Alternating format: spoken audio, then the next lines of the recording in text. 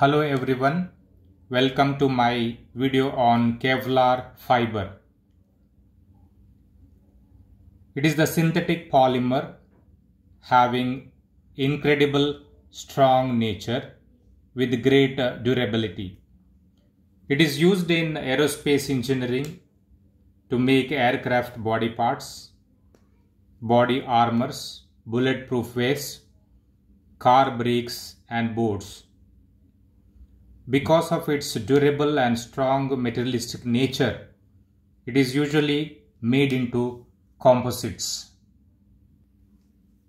Now let us see the synthesis of Kevlar fiber. Kevlar fiber is synthesized using condensation polymerization of paraphenylene diamine and Terephthaloyl chloride monomers. Paraphenylene diamine. So both the monomers contains benzene ring. Now I am writing the structure of paraphenylene diamine. It contains NH2 group at position 1 and 4. NH2C6H5 NH2. This is paraphenylene diamine.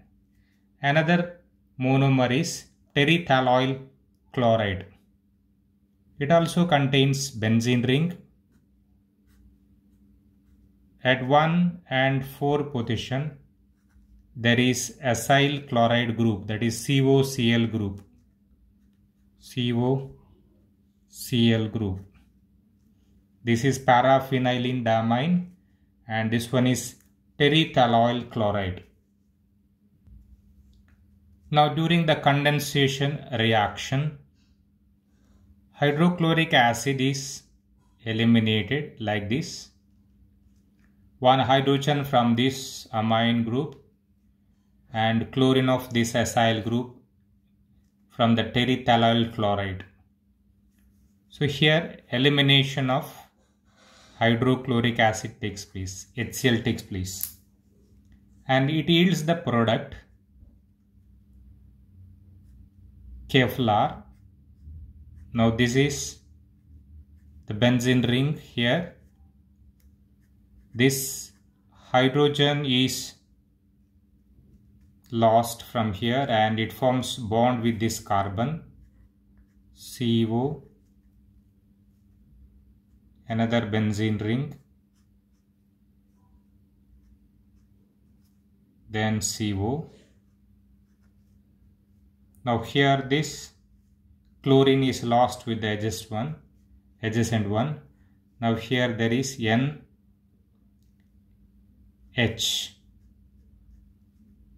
like this.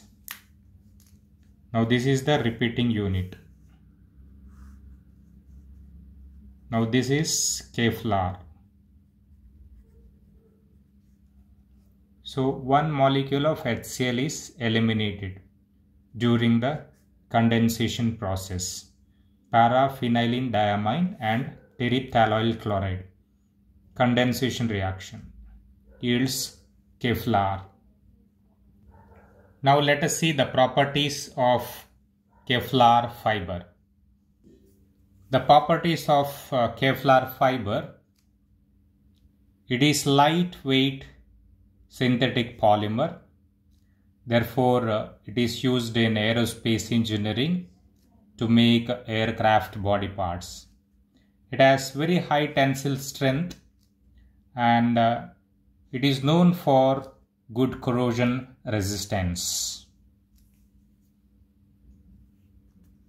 Kevlar fiber is 5 times stronger than steel.